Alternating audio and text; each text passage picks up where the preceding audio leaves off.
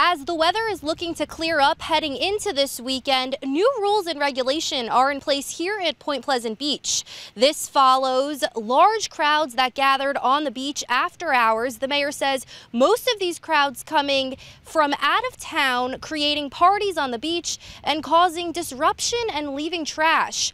The mayor says these rules will be strongly enforced. We've enacted a zero tolerance policy here on quality of life issues in Point Pleasant Beach.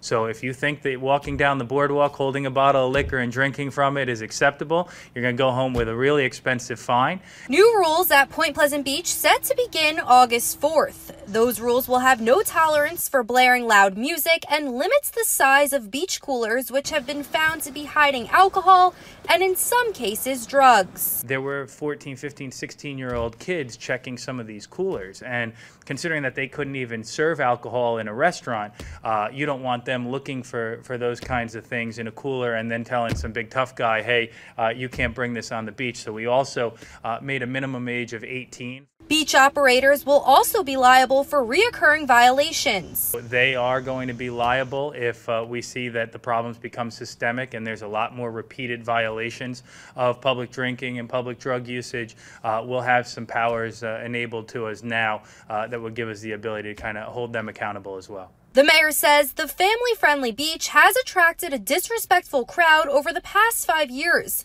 hitting a boiling point as a result of the COVID-19 pandemic. But that behavior will no longer be tolerated. The beach will be closing at 7 p.m., but anyone looking to surf, fish, or even walk the shoreline will be allowed, just no sitting, loitering, or partying on the beach. In Point Pleasant Beach, Heather Fordham, New Jersey News Network.